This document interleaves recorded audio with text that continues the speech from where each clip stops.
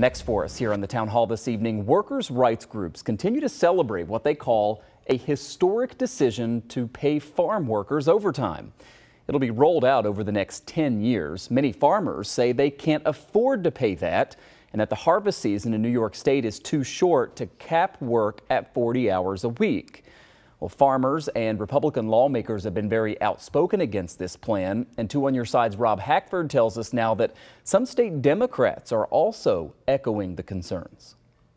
During a virtual press conference Tuesday, 6 Democrats from the state assembly came together to criticize the state labor commissioner's decision to lower the overtime threshold for farm workers. This is no time to make a change. It will be phased in over the next 10 years, which compared to other states like California and Washington, which have implemented similar rules, is pretty gradual.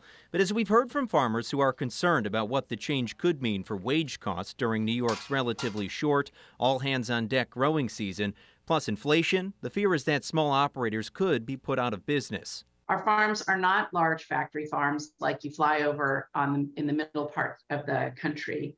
Our farms are family-owned and family-run operations. We see it not only as a basic right of equality, valuing and respecting the work that these workers are doing, but also a real issue of worker health and safety. Jessica Maxwell runs the Workers Center of Central New York, a group that's been advocating for this change well before 2019.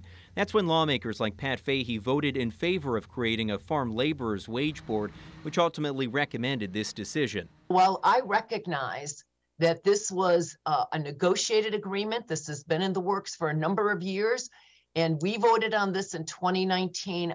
None of us could have anticipated the events that have occurred. That's why this group of lawmakers say they're asking Governor Hochul to now suspend the decision and allow the legislature to revisit the legislation that led to this decision in the first place and potentially create carve-outs for family farms. But in the meantime, workers' rights groups continue to celebrate the recognizing of the 40-hour standard in yet another industry. And it's historic that we're finally taking this step and moving forward into fully integrating this whole category of workers.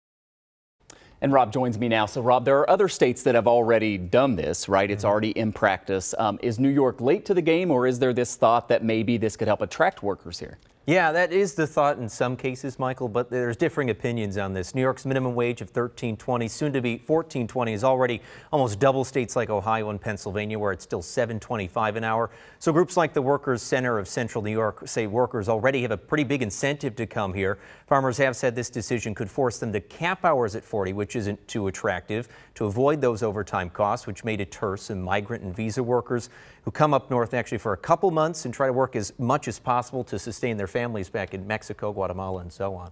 The other thing about this, and you'll hear proponents of this change saying that there is money built into the state budget, right? The governor announcing that farm owners can get financial assistance to be able to cover this additional cost. But what's that going to actually look like? Yeah, they're trying to help with some tax credits. There's a couple that farmers could look at. There's going to be a new refundable tax credit to help pay for some of those overtime costs. Another credit to encourage investment in newer technology has actually been extended.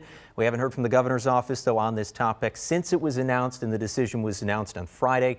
But we'll keep asking her about whether this potential suspension could be a reality or something that farmers will have to, it'll just continue to be a pipe dream, really. Yeah. All right. Still to come a lot on this issue, Rob. Thank you very much.